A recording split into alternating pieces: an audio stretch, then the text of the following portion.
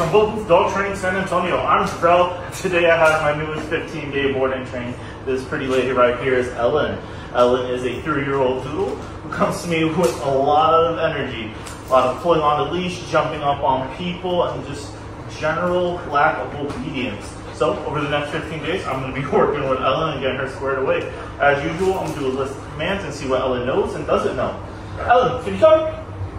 Come. No? You'd rather stand on that? Okay, that's fine. Ellen, can you sit? You know, sit? You know that one? Nope. Oh, there's the pulling. Ellen, can you place? Can you place? Oh, got something to work with here. That's good.